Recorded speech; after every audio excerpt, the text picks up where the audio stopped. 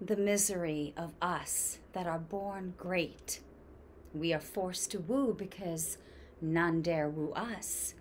And as a tyrant doubles with his words and fearfully equivocates, so we are forced to express our violent passions in riddles and in dreams, and leave the path of simple virtue which was never made to seem the thing it was not.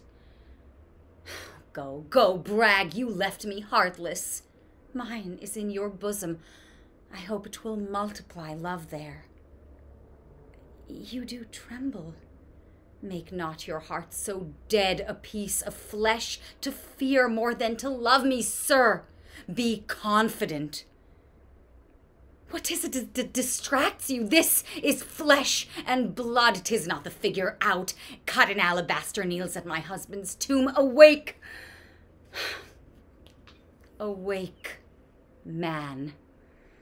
I do here put off all vain ceremony, and only do appear to you a young widow that claims you for her husband.